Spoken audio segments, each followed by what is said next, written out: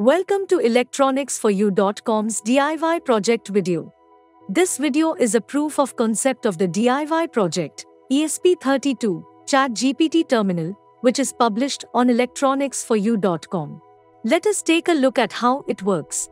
You can develop this interesting project by following the simple steps provided in one of the blogs on electronicsforyou.com. Kindly find the link in the description of this video. This project incorporates ChatGPT and gives a portable, easy-to-use, complete GPT machine. The objective of this project is to ask questions from ChatGPT without having any laptop or computer. The TFT screen is used in this project over which the questions asked and answers will be displayed. You need an internet connection and a secret key to access the ChatGPT API. The components used to develop this project are an ESP32 board over which the code will run, a 3.5-inch TFT screen over which the questions and answers will be displayed, PS2 keyboard using which you can type questions you want to ask from ChatGPT.